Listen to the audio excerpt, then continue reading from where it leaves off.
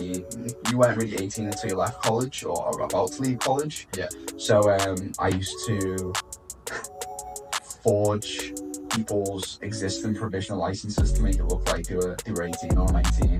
So I used to get like a little like craft knife and then use like little pieces of sellotape and make it look like it was like legit. And I used to charge people like, I think it was like 50 quid or something per. But I got like That's a hustle, though. yeah, I got like loads of people in the college to do it, so I was making a fortune just through it. It worked everywhere, so no one was like, oh, it doesn't work. So yeah, that was the first bit, and then from there obviously got maxed out college points, the UCAS points, whatever it is. Yeah. You know, got triple distinction star, and I didn't even have an interview to get into one of the top 5 unis at the time, so